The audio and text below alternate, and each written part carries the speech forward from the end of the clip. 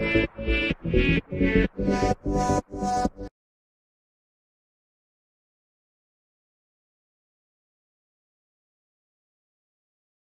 everyone and welcome back. In today's tutorial we're going to learn about group and ungroup in Roblox. Here in front of me I have a set of stairs on the left and a set of stairs on the right and a wall. And now if you look inside my workspace, it looks kind of messy. I have a bunch of parts in there which I have no idea which one is which. So today's tutorial we're going to learn how to use group and ungroup to organize the parts in our workspace to keep them neat. In this case, I'm just gonna select all these steps here on the left and I'm gonna group them. I'm gonna right click and select group to group them. And the system automatically combines all those parts into a model for me. I can rename this part. Let's call it staircase 1. And then I can do the same for staircase number 2. So I'm going to select all these parts. And if you like, you can also go to your home menu tab and there's a group button here. You can click on that. And now I'm going to rename this to staircase number 2.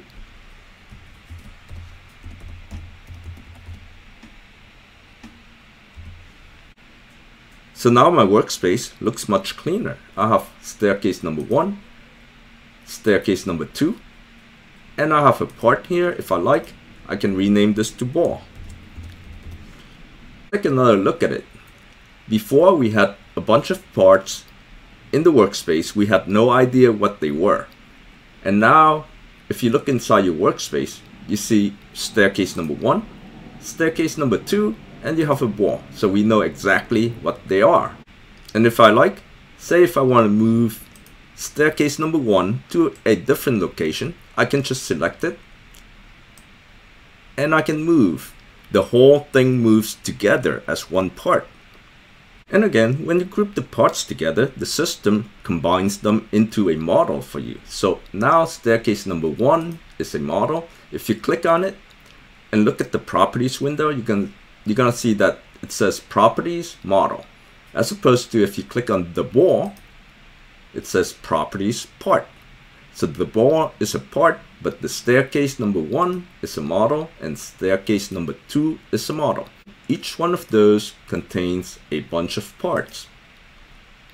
If you like, you can remove parts from these models. For example, let me go to staircase number 2 and say if I don't like this top step here, I can just delete it. And now it's gone. So now my staircase number 2 model has one less step.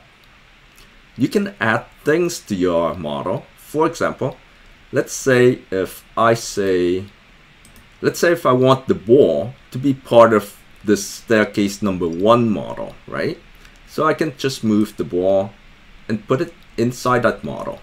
So now my model, staircase number 1, contains the staircase itself and the ball. And if I go and move my staircase number 1, the ball is gonna move with it. You see, the whole thing is together now. And if you made a mistake or if you like to make changes, you can always go to the models and ungroup them by doing a right click and select ungroup. I'm going to ungroup the staircase number 1 and staircase number 2. So now all the parts are back inside my workspace. And if you want, you can group them again. So now I'm going to select everything inside my workspace. Maybe except for the base plate. So I got all the parts, the ball and all the parts from both staircases. I have them all selected and I'm gonna group them all into one group.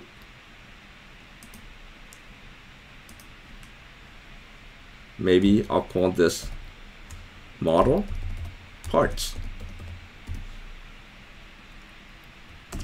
So now I have a model part, which is a model, and it contains the ball and all the different parts that makes up the two staircases.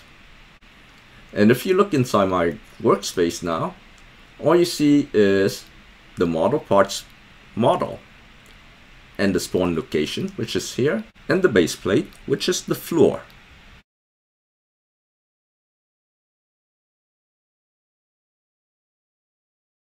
One last thing I'd like to show you today is how to reference to those parts inside those models. So we're going to go to the service script service, and we're going to add a script. We're going to declare a local variable, local, and just call it part equals to game dot workspace dot model parts. So don't forget to always include the model, the name of the model, and then dot, let's say we want to change the ball. So I can change this to ball instead of parts to be more specific. And now if I want to change the color of my ball, I'm just going to say ball dot brick color equals to brick color dot, let's give it a random color. And I'm going to insert a wait in here. So I'm just going to wait for 10 seconds.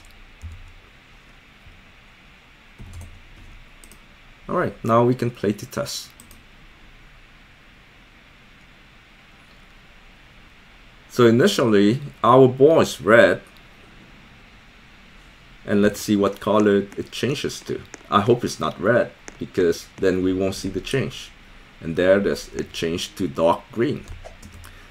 Alright, so that's our lesson on group and ungroup in Roblox.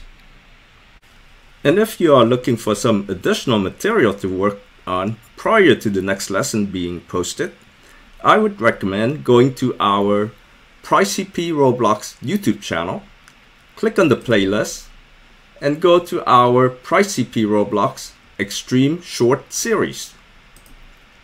In this series, you find that the lessons are taught at a quicker pace. So it's probably not the best for new beginners, but for beginners with some experience in building like yourself, it's probably perfect for you. So give it a try, check it out, and until next time, happy coding!